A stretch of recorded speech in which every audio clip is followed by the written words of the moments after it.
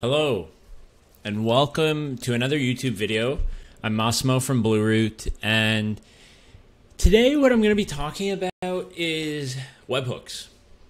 It's something a lot of people ask us about. It's a buzzword, and I just want to spend a little bit of time explaining what that actually means. So, webhooks are a way of communicating data from one software to another. There usually has to be code in between to ingest the webhook, but think of it like this. If you want to send data from CRM to your accounting software or from CRM to your marketing software on an instant action, webhook is probably the best way to do that. The best way to think about it is based on an action in the CRM. You change the deal type, you change the deal name, the stage, the amount, whatever the action may be, you can actually webhook data instantly into another software. And so that's the best way to think of it, and it's very common. So now let's look at how to set up a webhook, because in Zoho, I'm going to specifically revolve around the CRM. There's other ways to do it, but the CRM is probably the easiest and best. So you're going to go ahead under automation and go to workflow rules. Then I'm just going to create a new one, and I'm going to create one, let's say in the deal module. So you may want to create it elsewhere, but I'm going to do it here. Okay, and I'm going to hit next. And so now if you've watched our other videos on how to actually set up a workflow, you'll know what I'm showing here. But I'm just going to go through this, and I'm going to say, okay, on record action, on edit, when a specific field is edited, and I'll say the stage. And I'm going to say it's modified to the value proposal sent, for example. I'm going to say all deals. Then you can see all the way down here that there is an area for webhooking. So I'm going to go ahead and click this. Now, we have a number of them, but I'm going to create a new one. And so now you need to go through a few steps here. And the webhooking is a bit confusing, but the first step is easy. Just name it. So I'm going to say send data to accounting software. Great. The second piece, which is really important, is whatever this software may be, should have an endpoint. So it should have a URL that you're going to throw the data at. And that URL has to be special. There has to be like a server behind it or something behind it to read the data you're sending. So apps like Zapier or apps like Zoho Flow, other apps like that will give you URLs, right? And so I'm just going to put a random one here, for example, but you should copy paste that URL from that specific web app. If you're sending data, use post.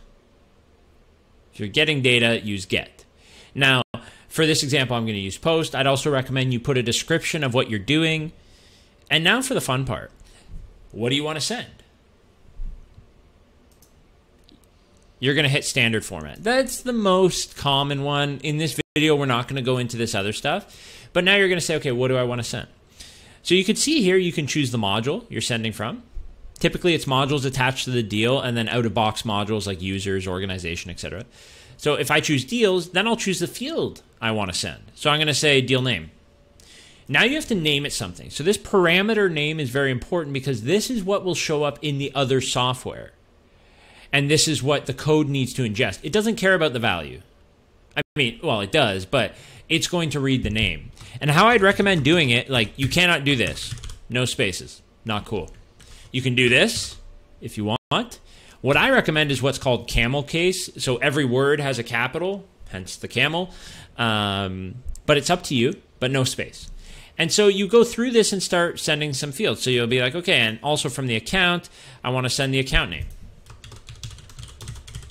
I would recommend, this is a little tidbit, in all of these integrations, always send the ID, just in case, because that's how you update things back in the CRM. And I'll send the deal ID as well.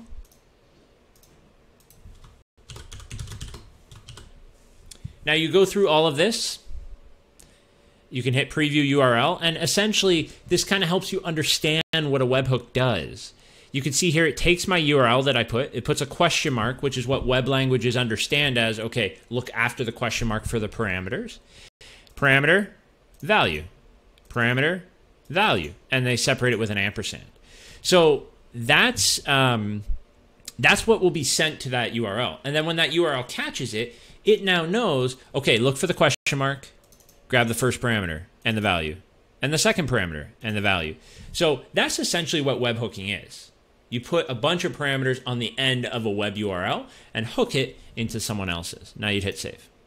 Now it's going to get mad at me because the URL is incorrect. So this is a good hint if you've misspelled something or whatever.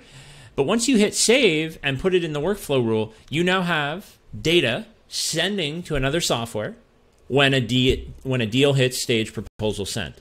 So I hope this helps. I hope it makes sense. And yeah, thanks for watching. Please do like and subscribe, and see you in the next video.